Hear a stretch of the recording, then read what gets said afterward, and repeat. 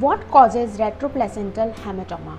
When your placenta starts detaching over a large area, that can cause a hematoma in between your uterine wall and placenta. Unfortunately, this hematoma occurs behind your placenta, so it is really difficult to detect this hematoma compared to subchorionic hematoma. The source of bleeding is probably from spiral arteries or vessels from where your fetus get oxygen supply and valuable nutrition.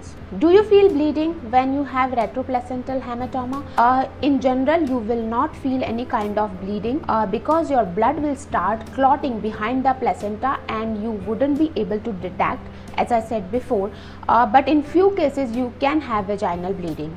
In which trimester you can have retroplacental hematoma? Usually this hematoma occurs in third trimester. If you are diagnosed with retroplacental hematoma in third trimester, then you can have chances of premature delivery or C-section delivery. Why retroplacental hematoma occurs? Unfortunately, you shouldn't blame yourself because you cannot control this situation at all, but the placenta abruption is the main reason of causing retroplacental hematoma.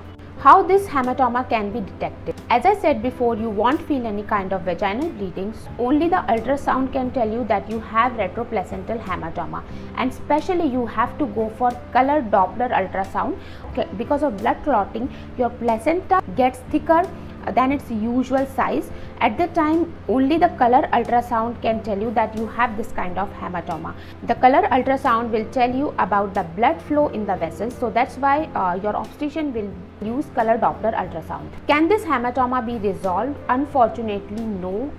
Compared to subchorionic hematoma, this situation is more dangerous because if you have subchorionic hematoma, it can be resolved by its own, or you can have progesterone tablet that can really help to resolve subchorionic hematoma. Once your placenta starts detaching, you cannot recover this situation, and if you are in your second trimester, most of the time you will end up by miscarriage or abortion. If you are in your late third trimester, then you have to go for premature delivery through C-section only, and that's the only solution.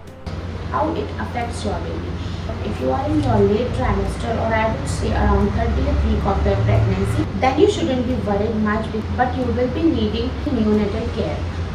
But overall, your baby would be safe after that hematoma. These are the most common question comes into your mind when you are diagnosed with retroplacental hematoma. I hope you have liked this information. If you really think that this information helped you, then please take a moment to subscribe my channel. I will see you in my next video.